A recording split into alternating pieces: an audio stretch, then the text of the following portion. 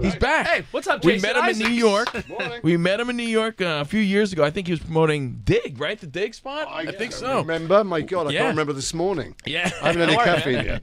But we welcome him back right now. Jason Isaacs on the Covino and Rich Show. There's nothing I love more than a mild ripple of one applause. Yeah. Thanks very much. There we go. Usually our producer ass claps, but he's a little tired from our Vegas trip. Yeah. And he's a big fan. He's a big Harry Potter guy. Jason, my first question, you've done so much. Where's the crazy fandom? Why am I still working? No. Yeah. Why are people Why giving are me you jobs? here with us? I don't know. When you've done so many things, why are you on our stupid show? No, you have crazy fans, whether it be from Star Trek or Harry Potter. Yeah. Which are the craziest for you? Well, so I've just been introduced to the Star Trek universe. Right. The Potter fans I've known for a long time, and they mostly loved or fell in love with the book when they were kids. The Star Trek fans are adults, and I understand there are all kinds of adult-themed Star Trek celebrations that I hope I'm not invited to, but I'd like to see the photographs of. So they've been fans for like 50 years, many of them, so it's deeply ingrained. I barely know them, but I'm looking forward. In fact, I'm going to Vegas myself for the Star Trek thing this summer, which I'm looking forward to. And Jonathan Frakes, who was Riker, is my guide and mentor through the insanity of the Star Trek fandom, and he says, you're going to love it, brace yourself. Wow, yes, awesome. It's going to be a whole different fan base I'm going for on the you. Star Trek cruise this time next year if I'm not working. And again, that's another thing I thought I'd rather pluck my own eyes out with a blunt cake fork. And now you are. And Jonathan goes, no, you'll love it. It's awesome. You've got to come. You're gonna be treated, but you know why? Because you'll be the star of the ship. Yeah, the ship that you can't get off. Yeah, let me ask you this. Sometimes we get really cool treatment, right? And those moments are few and far between.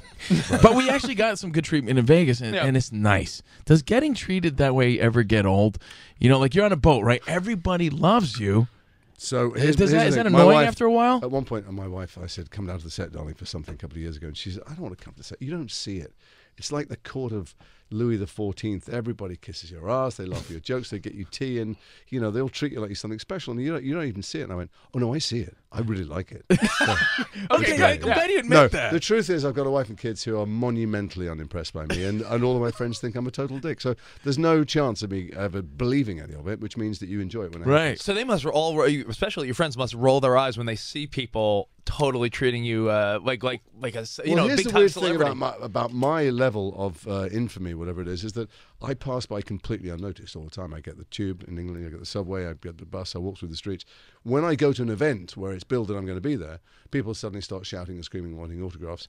And then it's over, and then I just stroll past them, and they bump into me and spit on me like anybody else. That seems like a perfect level of fame, though. It's all right. It works pretty well. Because you do well. You're in quite, your resume and IMDb speaks for yeah. itself. You probably live a lovely life. But you don't. But you're not harassed every day, though. I still feel sorry for myself and think the world owes me a lot more than I'm getting every day. But no, I live an all right life. But it's the work level's just right. I know a couple of very famous people, and their lives are really shitty. I know they have money, which is not nothing in the world. Right. But apart from that, they can't walk out their front door. Plus, if they're having a terrible day, or they're arguing with someone, or they're just they're picking their nose, they look up and there's 43 people taking YouTube footage of it. Yeah, being under the microscope all the time has to suck too. So yeah, I would sign up for what Jason Isaacs got. Yeah. No, big movies, I think work with some big stars. I think it's sort of perfect, to be honest. A lot of By flow. the way, the new movie, Death of Stalin. Yes, that looks fantastic. I'm embarrassed to say, because the thing is, you go around and you promote things. You met me before when I was doing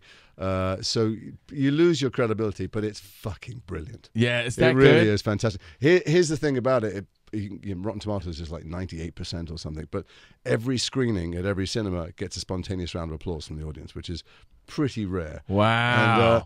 And yeah, it's killing them. I mean, it's got the word death and the word Stalin in it. We wouldn't instantly lead you to know that it's a hilarious comedy, but it's a comedy from the man who wrote and created Veep. And for British people, or people who like British comedy, he's the guy who helped create Alan Partridge and The Thick of It and a bunch of other stuff. Satirical comedy with a lot of stars too, like a really cool cast. The real star is the story and the script. I mean, yeah, it's packed wall to wall with comedy geniuses, but it's just people are falling out of their seats laughing and gasping. It's not just slapstick. It's the comedy of horror and terror. Plus, obviously, it goes without saying that it has some monstrous contemporary parallels in it that chill you to the bone. Nice. Now, I'm sure you've done a lot of comedy stuff, but you're not necessarily known for comedy stuff. So is that refreshing Some for people you? think that everything I've done is hilarious. Really? But, Yeah, no, but think about it. no, Like but not a lot comedy, of times no. you play like the bad guy. Yeah, You know, and I was going to ask you, why is that? Is it the look, or is it something you're good at? I obviously have a face that is deeply unpleasant. And sometimes my wife will go, I go, oh, sweetie, will you pass the salt? And she'll go, that is so fucking mean. And I go, what? And she'll go, why would you? And so clearly there's just something about my face in default and my voice. Maybe your face on the screen. Maybe on the screen, though. Sadistic. No, because in person, I don't think that. Think about it. Some very nice women have what they call resting bitch face. Like they look bitchy when they're really pleasant. Right. You're a gentleman, but maybe so he's got resting maybe dick your face? maybe your resting face is that like I'm just this guy. wondering, where are these people who can coin the phrase resting bitch face? Who are the people you mix with who use that I don't kind know. of language? Yeah, I'm but curious. it's some women are very nice, but when they're not making an expression, they're. But also, there's only two great parts in most good stories. There's the hero, Right. and that part's gone already. Tom Cruise and Brad Pitt are busy, and then there's the dick. So if you're not the hero, you're the dick, or else you're wallpaper. If you want to, I'll give you a huge pat on the back because I think your role in The Patriot. Colonel Tavington was that Colonel you Tavington. were. This is. I think I've seen a list online that said you're the biggest dick of all time. I think that's Ron Jeremy, but it's close. We're close. If you guys remember the scene, Spot, just play a second of it. This is fantastic. Wait, we're on camera, are we? What's going on? This There is are clips out. fantastic. You got a spot. Oh, that was a very short clip. I remember you. From that farm, that stupid little boy. Stupid little boy. You delivered that That's a good perfectly. Yeah, Heath Ledger. I haven't seen it for Mel years. Gibson. Did he die? Oh, watch out. Here's Mel. You know, it's an ugly business doing one's duty. But just occasionally, it's a real pleasure. Before this war's over, I'm going to kill you. Why wait? Oh, there's a pithy showbiz anecdote about that moment. I love it. So two things. Spot, pause it. Was it weird? That's intense. You're like face to face with Mel Gibson. Did, So did he have bad breath or something? Or no? No, I think he's going to fucking kill me that moment. So a few things out of that moment. One is, Stupid Boy came about because right at the beginning when I ride up and I kill everybody, Mel's children and stuff, they kept the camera rolling and I was standing on this, not on a horse because horses move around and shit all the time, so I'm on a step ladder and there's a couple of grips rocking me around on the step ladder and the director just kept the camera rolling. And I was thinking, has he lost it? Somebody say cut. I've got nothing to do. I've run out of lines. I've run out of gunshots. And the camera's still rolling, so I thought, I better say something. And I went, Stupid Boy. And he went, cut. And I went, why'd you keep it rolling? And he went, for things like that. So Stupid Boy came back. But By the way, this that's the line. Right. Everyone That was the line, yeah. Oh, Exactly. it's So in terrific. this moment here, two things I remember about that. One is, I'm taller than Mel, and he's wearing that rather ludicrous hat. Yeah. And I went over to The Roland. and I Captain went, Crunch hat. Yeah, I said, listen, when he stands next to me, I'm a lot taller than him, and he's tilting his head back, and the hat's pointing upwards. And and Roland went, yeah, we should do something. You can maybe bend your knees or something. I said, yeah, sure. So I start trying to bend my knees a bit in the scene, and we do a take, and then I go back and go, what does it look like? He goes, no, I'm really noticing. He's like, you're a lot taller than him. So then I start trying to scrape out a little ditch with my foot. Right, and Mel goes, hey, what are you doing? I said, nothing. He goes, I know what you're doing. You're trying to make yourself look smaller, right? Because I'm smaller than you. I said, well, maybe just because we're standing on a slope. He went, fuck off. You're the bad guy. You should be taller than me. Which is why he's a very smart storyteller. Got it, right. And then the second thing I remember about that is, in the script it said, he says, before the war is over, I'm going to kill you.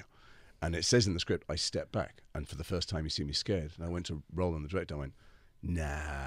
I said, I can't be scared. He said, well, what do you want to do? I said, I don't know, something else. Not be scared. It's madness. It's halfway through the film. He said, sure. So I'll simply do something else. I said, should I tell Mel? He said, no, just do it, surprise him. So he didn't know I was going to say. He comes up and goes, "For the war's over, I'm going to kill you." And I said, "Why wait?" And I took my sword out and I turned it around over in the handle, which you can't quite see there, so it looks a bit like I'm jerking him off out of the camera. Right, but but it's implied. But I'm actually turning my sword out. Right. And Mel looked at me and I thought he was going to fucking kill me because his eyes were kind of electric. And then they said, cut. And I went up and I said, I'm really sorry, but to spring that on you. But Roland said, he went, I loved it. Oh, that's so cool. I wonder what a great happens movie. after that. What right. a great movie. I wonder, do you guys share a laugh? Because you're so serious in that moment. You know, and that's It's the why Revolutionary War. We're slaughtering prisoners. Right. It's not a time for a slapstick gag. I know. And Whereas, you did so well. the Death of Stalin. Now That's that. Nice the comedy. segue. Thanks very much. That's the comedy. That is That's comedy. Although the truth is that everybody in the Death of Stalin is desperately serious because they're either trying to stage a coup or they know they're going to be killed because Stalin killed everybody around him all the time.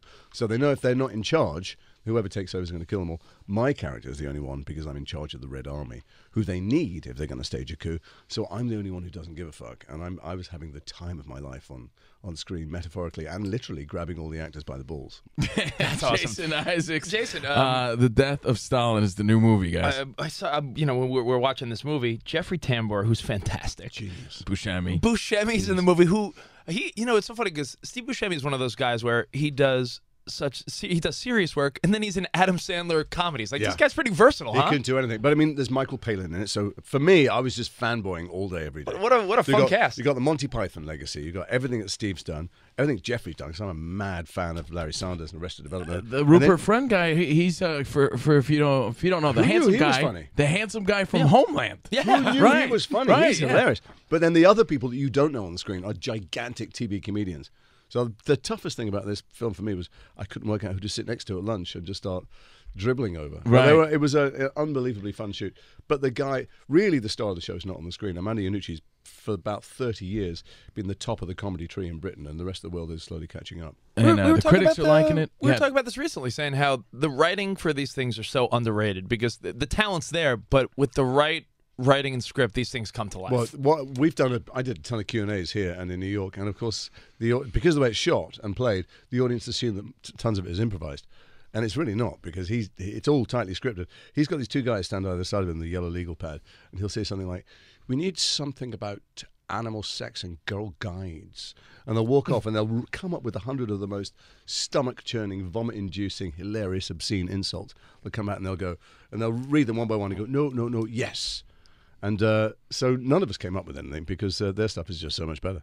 All right. Again, The Death of Stalin. Obviously, big movies. Harry Potter, The Patriot, movie star, TV star, series, The Dig. Like we talked about. Spot loved that. What was that? USA Network or That was USA. USA. Yeah. And then he did the Netflix series, The Away. The Away. I'm here shooting the second season. Which, by the way, I love. Do Yeah, you know we the both. 5 moves? Do you know the 5 moves? I do. The 5 movements. The five movements, I do. There's a brilliant thing online of people doing it in front of Trump Tower. A flash mob doing all the movements, and they do them fantastically in front of Trump Tower. Yeah. What's the biggest difference when you've done all of these different things? Did you enjoy the Netflix series? You know, the feedback you got from that. Like, how was it all different in your mind? It's everything's different. The Star Trek people are different from the OA, and they're different from Harry Potter. And also, there's the military wing. So I've done a bunch of war films. Right. So you get people walking up, and you think, oh, they're going to arrest me, shoot me, rob me, and you go, oh no, they were a Ranger or a Delta Force guy, and they want to talk about Green Zone or Black Hawk Down. Or whatever. So even making these things is all sort of a different. Do you know, I do this thing Feel? for a living. I play dress up. So Right. none of them are better or worse than the others. Sometimes you get paid more, sometimes you get paid less. Sometimes you're in a horrible, shitty, rainy, dusty, asbestos-filled basement, and sometimes you're in some glamorous location. But the truth is, I get to pretend to be other people. It must be crazy that the response is different. Like this is a movie that people, you want to go push everyone to see it. People want Right. to talk about this. So everyone always wanted to stay for the Q&A. And one of the things that blows people's mind when they watch this, I'm gesturing at something That's that not isn't there. there. But anyway, one of the things that blows people's mind is this is full of insane, surreal episodes, and they're all true.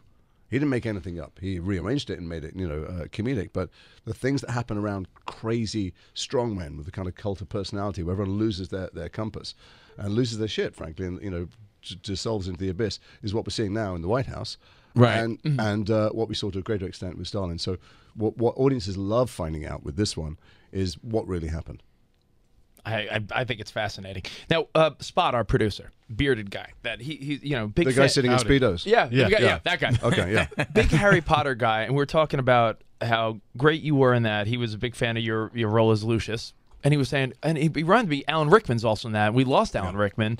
We lost many of the Harry Potter people, actually, Yeah. by now. I mean, it was, Alan Rickman, to me, I was always amazed because that guy was, Die Hard. Love Actually. He was all over the place as far as his skill Rob, level. don't forget Sheriff of Nottingham. Yes. And you never will have seen him on stage. He did Les Liaisons Dangereuses on Broadway, which turned into Dangerous Liaisons with the Malkovich part. He was staggering stage actor as well. Was he one of the most underrated? Because look now, I mean, we lost him. Who underrated him? He was a gigantic movie star. But I feel like he should be up there when people talk about the best, right? Oh, everybody's the best. The embarrassing truth is that actors are as good as the script and the story. So I know some amazing actors who never get to do anything that great because they just don't get great parts. When you get Death of Stalin, I have a fantastic upstaging part. So lots of reviews mention nice things about me, but it's people with amazing actors. I've got some cracking killer laugh lines. And I know that over the last 30 years, when I've been nominated for an award or had a lot of fuss made, I've always known the day I took the script out of the envelope, if I don't fuck this up, people are going to think credit is due to me. Alan was a brilliant actor, but he also played some brilliant parts.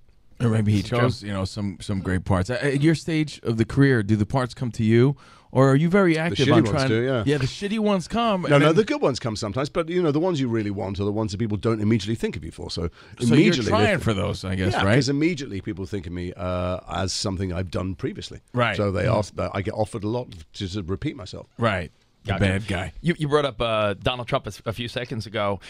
We were going to talk about the 60-minute thing last night. I missed it, but any thoughts on the whole Stormy Daniels porn star coming out telling her story? I'm slightly confused. I have a legal background, but I can't make my way through it because I understand she's under a non-disclosure agreement, so she's going around talking about all the time she fucked Trump and what happened, and the fact that it's a shame she's not allowed to talk about it. Yeah. Which is, my head is slightly But I think she is saying it, right? She's talking now. Of course she's talking about it. She's telling us the whole story. She gave an interview, which was the full story. Anyway.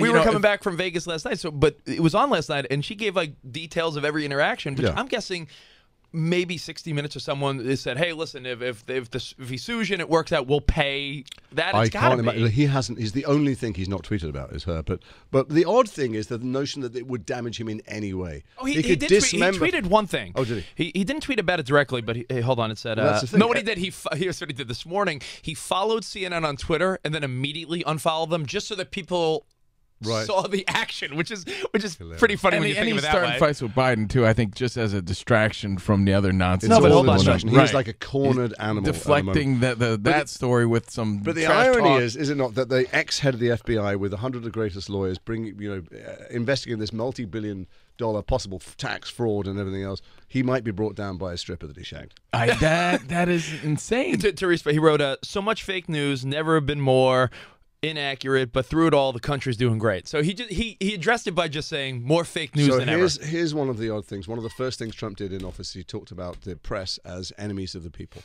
That's a phrase he used, enemies of the people. And the last time that's been heard in public discourse was Joseph Stalin. And when Khrushchev came in power, he banned the phrase enemies of the people because Stalin used it so much and to discredit anybody who said anything against him. And Trump, for all the monstrous things he's doing left, right, and center, one of them long-lasting damage he's wreaking on the American public is that no one believes in a fact anymore. No one believes in good old-fashioned proper journalism. Yeah. There are truths out there, and when I get attacked by crazy white supremacists, which I do all the time online, thank God, not in the flesh, but when I click on their feeds, I see where they're getting their information from. And they don't read any normal news sources. They don't read any proper journalism. They only read crazy, rabid lunatics, and so no wonder they believe that stuff. Yeah, it's hard to decipher what's true or false. So no, it's not. It isn't. Because you got to source check things, but there are legitimate sources that he has tried to discredit. When by the Washington Post and New York Times, they legitimate triple check sources. things and they take journalism seriously. Breitbart is not a news source. Fox News is one of the most oxymoronic titles I've ever seen in my life. It should be called Fox Bullshit. Right. You know what I find interesting? I love that certain things do get to you, and you'll actually click on the person to see where they got their news. Well, because first of all, I want to see if they're a bot. If their name is John 0593478892, I think that's probably not a person. But when I think this is a normal person, and how could they possibly think this? Rich I click and I go, geez, they just get nothing but shit pumped in their ears and eyes all the time. Rich is always amazed. Like when he'll click on a person, because everybody gets shit. That's just the culture we live in. Yeah. He'll click on somebody and realize that he's hiding behind no icon, no avatar, no profile picture. Yeah, who really cares? This guy's a loser. But then I'll look at someone. But then I'll look a guy with a family and a dog, and that's more upsetting to me. I agree. When they're veterans and they're people who have enormous respect for their service, when they think that by criticizing Trump you're criticizing the Army or the Navy, the Air Force, I get upset because I went on that amazing march. You guys go on Saturday? It was we were so inspiring. We were the in Vegas. Teenagers, man, they're ruling the world. They will, thank God, their votes will count. But they're so inspiring and brilliant.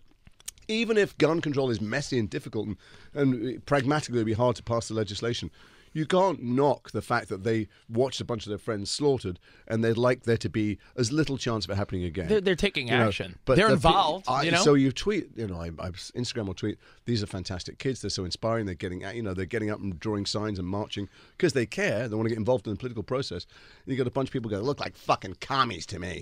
And you go, really? So Honestly? You thought you were doing something First nice. Amendment doesn't mean anything to you? What? It's unbelievable. Oh, man. Yeah. So again, you're going to get backlash no matter what. I get a ton of backlash. Yeah, It's of fine. course. But then, sometimes you click on someone that writes some terrible shit to you, and you realize their feed is, you're just one of 100 people they shit on that day. Yeah. So you're like, oh, they just, what are you And also they're thrilled. So there was one person, I don't know why, occasionally in the middle of the night, I just start slapping a troll, and they write back, and it continues. But what you realize, I mean, if they're sitting in their bed surrounded by used Kleenex because you wrote back to them. They're like, "Oh my God!" Right. So and then one guy eventually apologized. I went, "What are you being such a dick for? You have no idea what you're talking about." No, we need to do more of though, Jason. And then he came out and he went, "I'm really sorry. You're a really nice guy. You're right. I hadn't thought about it carefully." I'm like, 1 in a million. That's all they want is your attention and for you to acknowledge them. Yeah. You got to focus more on the 98% of the people that like your movie.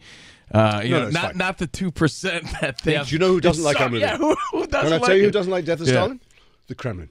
So it came out, and it was given a license to open in Russia, and Armando went and did press, and it got standing ovations from the journalists, which is pretty rare. And then the day before it was due to be shown in cinemas, that some lowly guy in the culture ministry suddenly shit himself and thought, what if Putin finds out I've let this thing go by? So he revoked its license and banned it. And one cinema went ahead and showed it because they couldn't quite believe it. And the cinema raided it and shut it down. And the police raided it. And what it did, of course, is make us the most popular underground film in Russia. Everybody's watching it. Oh, yeah, now there's probably like a total everywhere is hype streaming about it, yeah. There's an amazing tweet of a guy standing in Red Square under Putin's office watching it on a laptop.